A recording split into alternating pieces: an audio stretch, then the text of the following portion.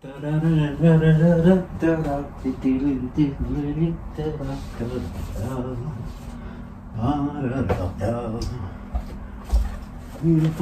the beauty wood. Beauty wood. Could you be mine? Could you be mine? Would you be my neighbor? Hey, kapow, kazanga, and all that. What's up? Welcome back. Welcome back, everybody. Today's an exciting day. I just got a package in the mail. There's something kind of monumental and important about this moment. So before I get into the pomp and the circumstance, let's give a few shout outs. I'd just like to say hi to Steven from Bencraft Hats. If anybody out there is visiting New York or in the New York area and you're looking for a real deal old school hat shop that still steams your hats and everything, Bencraft is the place. A lot of my ex-colleagues are going there and, you know, having a lot of fun and stuff. It's a great place. Sunday's a really good day to go. It's just the day I always go. I always see Steve, and I figure Sunday's kind of like a mellow day. You know, you don't have the same hustle bustle as the week. So, you know, you want to speak to Steve, and you could also let him know that, you know, you watch Kevin's videos, and Kevin said, you know, you got these real deal Borsalinos from before 2017, before they started using whatever for in the I thought I saw a rainbow, sorry. It's actually, it's kind of like a, from looking at this ring light, it just made kind of like a ring, like a floater. So it wasn't a rainbow. So anyway, false rainbow. Bencraft still has the real deal. These hats are going to disappear and be like the white whale. You know, hopefully not by this time next year, but by next year or a couple of years, they're going to be extinct. So you can watch my video on how to date a Borsalino and to tell. It doesn't work for older vintage ones, but it works for the stuff in the 2000s and the 90s and, you know, the later stuff. It was a good place to look. But you know what? Watch the video. I don't want to go on for too many tangents because these videos get too long, okay? So yeah, just a good shout out. A shout out to Charlton. A shout out to Sam, to Mr. Sam Buck, who is an awesome employee at another hat shop, and just want to give him a whoa, what's up? And to Cynthia, another very fine supporter of the show, who's always been very nice and cool, and her whole family. Who else? Just I want to give a shout out to Daisy. Definitely, Daisy has been one of the biggest supporters and friends to me since the very beginning. And she has been so awesome, very cool at the siren. It's hard to keep going when it's sirening. Oh, it's an ambulance. Okay. Now I feel bad doing a siren dance. Somebody's in there, like, fighting for their lives or something. All right, a lot of elderly people out here. There's probably some old lady broke her hip, I'm sure. I say that so callously, right? What's wrong with me? Anyway, Daisy has been awesome. I didn't want the siren to be in her tribute because she's always been just like a really positive spirit, and so many people. Roger, thank you. And Dave Stott, thank you, Dave, the awesome moderator on the Hats and Guitars Facebook group. Good news is these hats that I've designed, the KTG customs, KTG hats are shipped. They went out yesterday. Okay, so by tomorrow or tomorrow I'll have tracking information. They'll be in our hands like any day now. It's amazing. So I have a green one and a silvery gray, mist gray one coming, but the mist gray I think is going to go to somebody else. I kind of promised somebody else they could take that from me, so I'm going to stay with just the green. And I think the next go around, batch 2, will start taking orders for them very, very soon. So if anybody is really, hyped up about these cool hats, we're going to start showing lots of pictures of people. Anybody who wants to show themselves wearing a KTG custom hat, just email it to me at kevintoddgerber@gmail.com, and we'll make a nice montage showing everybody wearing those cool hats and stuff. Yeah, so thanks everybody who supported me. When I first left the board collective, I was feeling kind of vulnerable and a little bit scared, and all these people boosted my ego, helped me in so many different ways. I walked into Steve's store to do a story on his shop, but I just wanted to talk to him because he was somebody that I knew from years ago, just kind of saying hi and meeting him at like the hat dinners and stuff.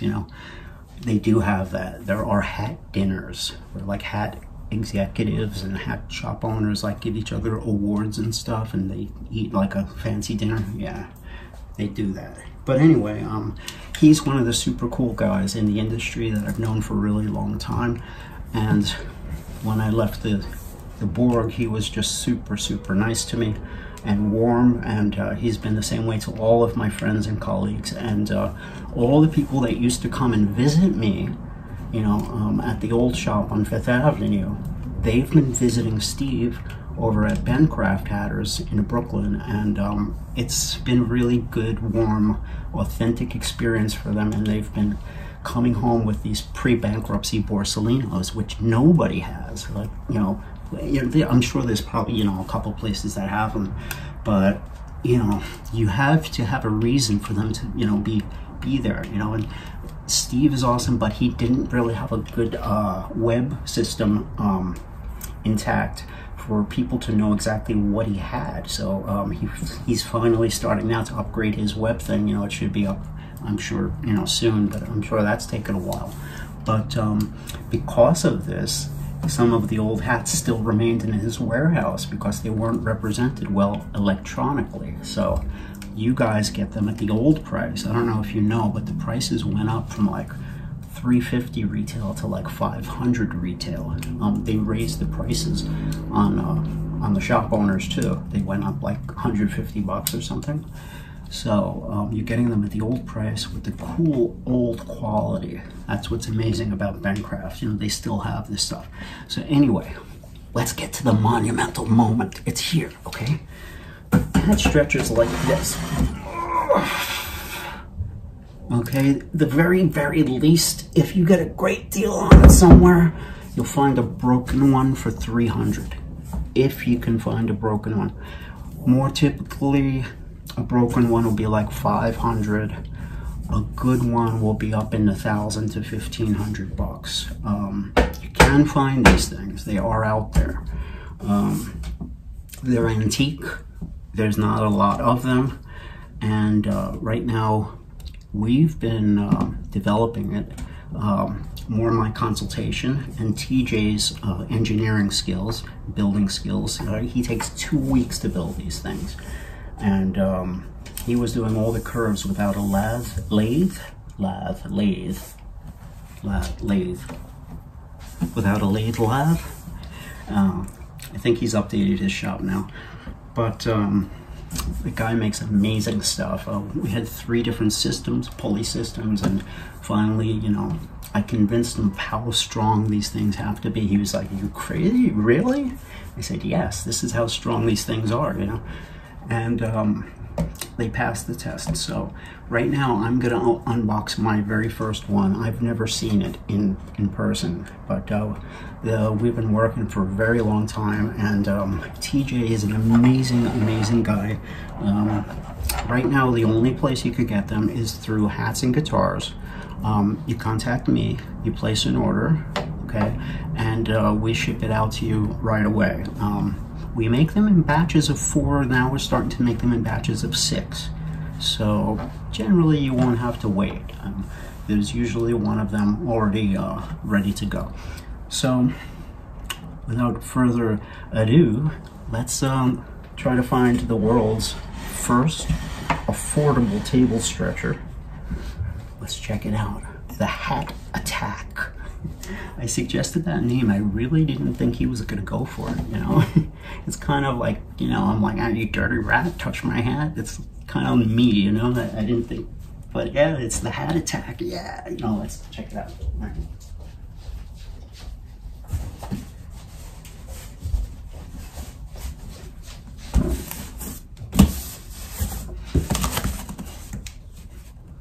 Now, it doesn't have a pedestal base, so the footprint is bigger, but you do get the ability to bolt it down to a workbench, which gives you a lot more leverage. All right. I have my glasses here. Put on my glasses, not the X-Acto.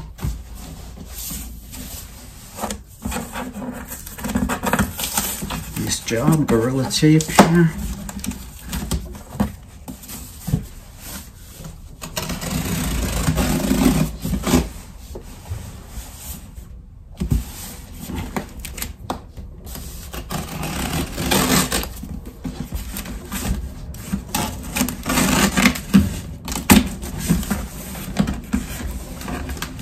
Did a good shipping. I think this thing went out yesterday. We were just talking about it.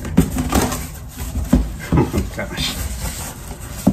I don't do unboxings very often, but I wanted you guys to see it at the same time that I saw it. Thank you so much for purchasing your Hat Attack custom hat stretcher. I personally hand make each one, which takes 2 weeks to complete. Hopefully this will give you many years of enjoyment. Happy stretching, TJ. Awesome job. Handcrafted with pride.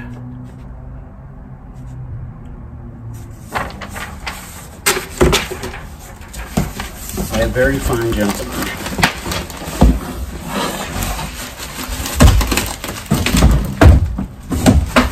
A generous, funny and talented gentleman, TJ. So yeah, they are basically available here. You let me know. You email me, KevinToddGerber@gmail.com. Just let me know. I'll tell you how to get it.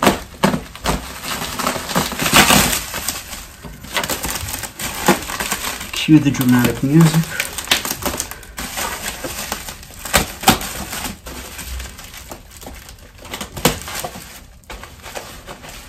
Very nice shipping. Wow, good job.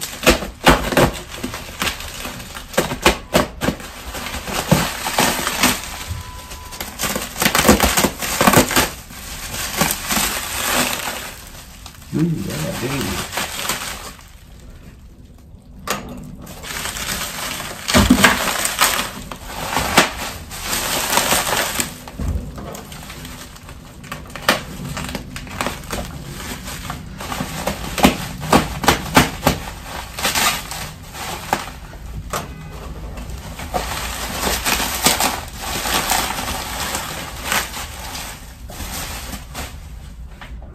Oh, yeah.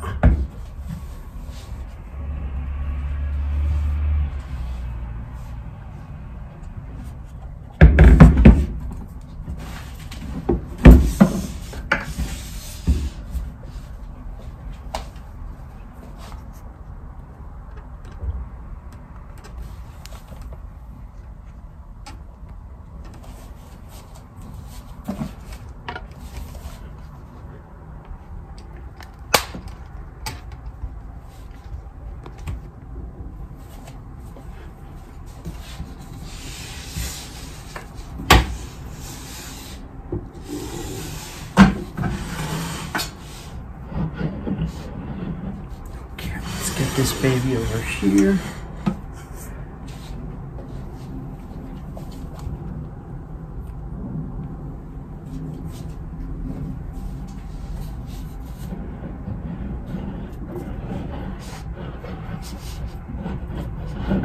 nice smooth movements.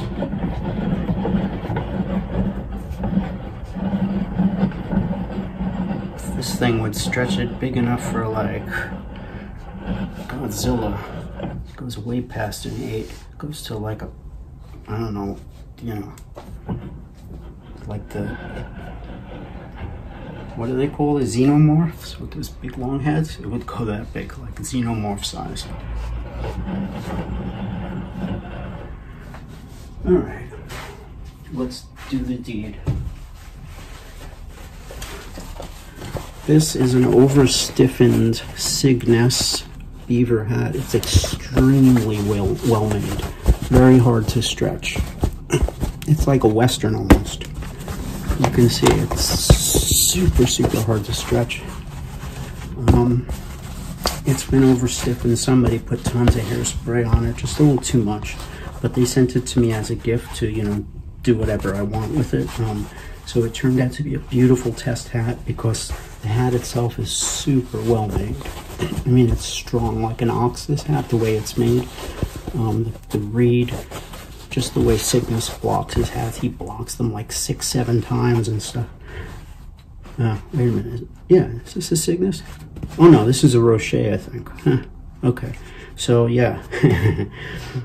So TJ tested with the Cygnus. I'm testing with a Rocher. This is a $365 Rocher. What were they called again? Every day a new JJ style leaves my brain cells. The Valencia was the beaver version, and the rabbit version was called the Seville? The Seville? Yeah, this is one of those. So what I'm going to do is, it's a 59 now. I believe they run tight. Yeah. So it's above my ear. 59. It fits, I guess, kind of like a classic guy's hat, not oversized. Let's test this sucker out. Bubble wrap. Now put it all the way down.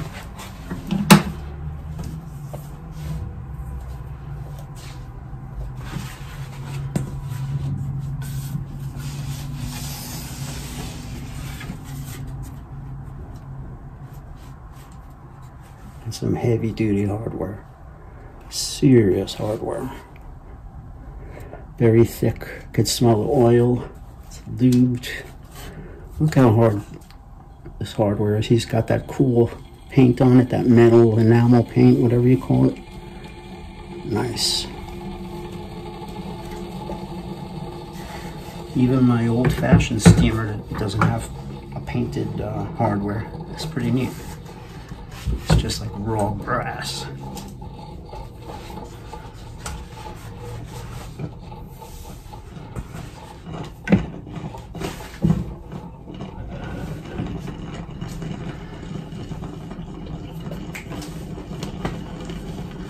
All right, let's steam this baby up.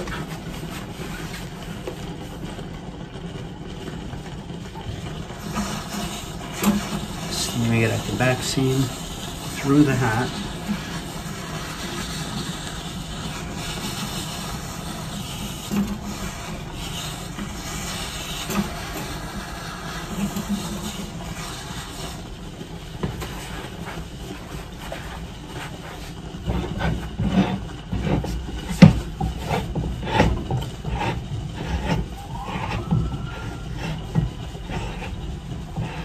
Oh yeah, feels a lot like the JJ stretcher. This one is a little bit looser. This one's got a little bit more torque. But I think that's also because I'm stretching it way further. I'm going pretty far. Yeah. Okay, there we go. Okay, so when it gets to the hilt like this, what I generally do, I give it some more steam. You got a nice handle here too to hold it. Right down here. It's nice. Steam it again to the seam. This will give you a little bit more headroom to stretch. It'll soften the seam more. Yep, to go further. And it'll stop.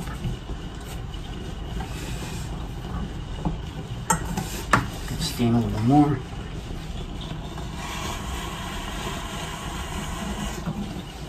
And let me show you what I'm doing there.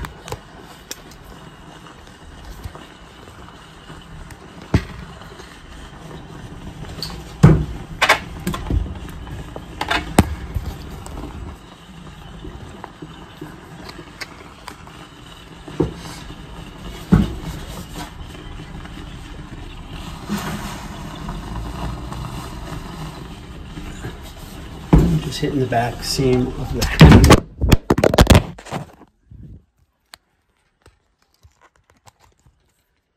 All right, letting it cool, letting it cool. I don't want to go nuts, but you can see this is severely overstretched. Look at that, look how much I stretched that. It's almost doing this puckering open road thing because it's under so much pressure.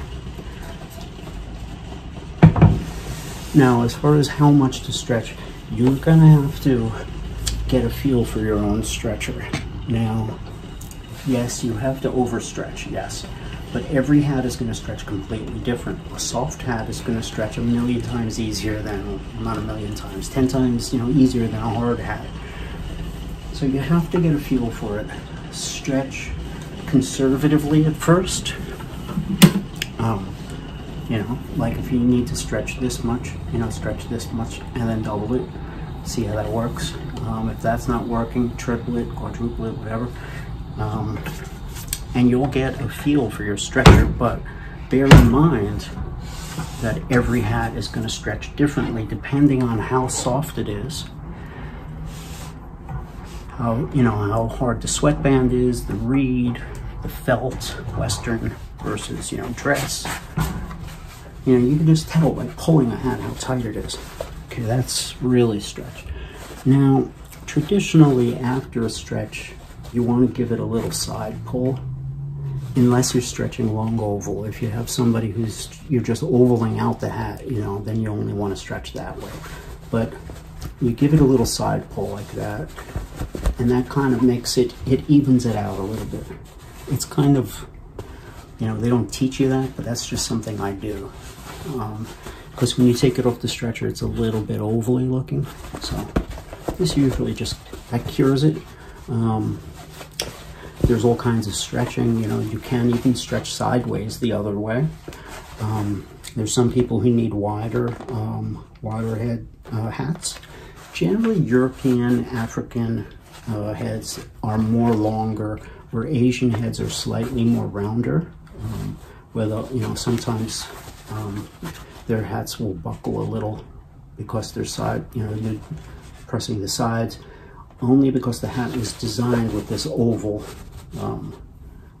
block. You've heard of long oval. Well, most hats are just a regular oval.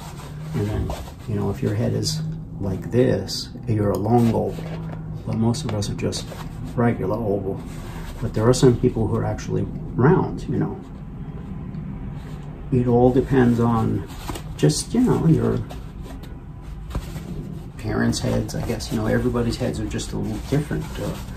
And some of it has to do with your genealogy and stuff, but we all come in different sizes and shapes. You're gonna find that most people will be good. This is kind of like stretching oval for the most part for everything, but you want to give it a little fix like that. That's my thing, and generally that'll round it out. Things to look for. These seams right here, 1, 2, 3, 4. They're gonna start to stretch, really stretch like that. But you're gonna see them stretching further beyond your belief, and you're gonna think they're gonna pop, but they won't. They'll take a little stretching. You wanna watch those and get them to the point where you think they might, they're not gonna pop, but if you steam it anymore, it might pop. So in other words, let them stretch out a little bit, but that's it. Don't let them stretch out like crazy. As soon as they start stretching, you're like, okay, they're stretching now, that's fine. The stitches, the tack stitches. Will it make that loose? No, your band won't be loose. As soon as everything relieves tension, it starts relaxing and it'll come back. There's an elasticity to this stuff. Okay, so remember, don't stretch too much without the steam. Okay, going like this, it's going to kind of stop at a certain point, and then at that point, you want to add some steam to get more headroom. Okay. Oh my God, that's huge. All right, let's do some more steam in here. Okay, so we're going to hold it under this steam.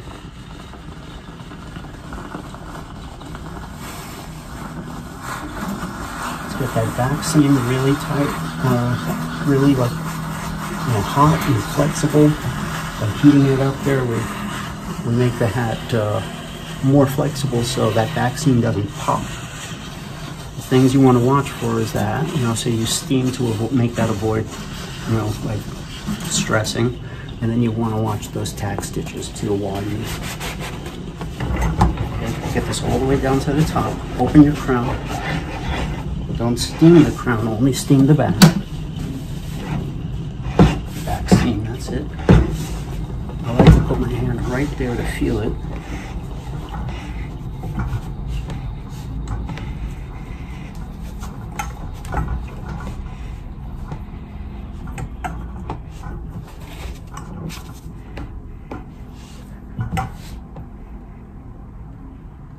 All right, let's go a little more. Now I feel the tension tightening up. I can't really stretch anymore. I mean, I could if I really, put the hammer down, but that's telling me, okay, time to steam it some more. And when I loosen up, I'll be able to crank it a little more easily. You let the tension kind of guide you like that. And as you steam it like this, you could even hear the stitches popping as they soften up. Hear it?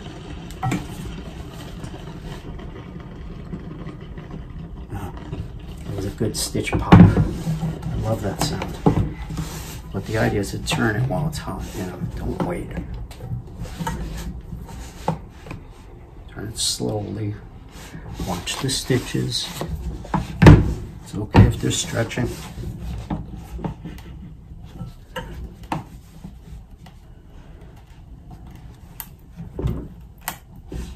Okay. Take over these tack stitches.